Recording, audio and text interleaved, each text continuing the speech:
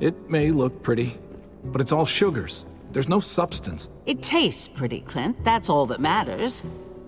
Ah, the brother. We were just about to eat.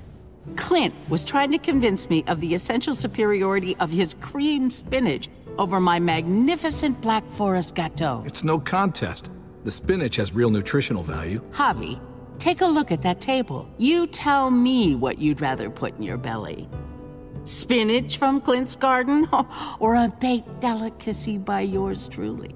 I'd have to go with that cake. I haven't seen anything like that in years. Suit yourself. Come on, Clint, at least he's being honest. I hope you choke on your fucking cake. It looked like shit, by the way.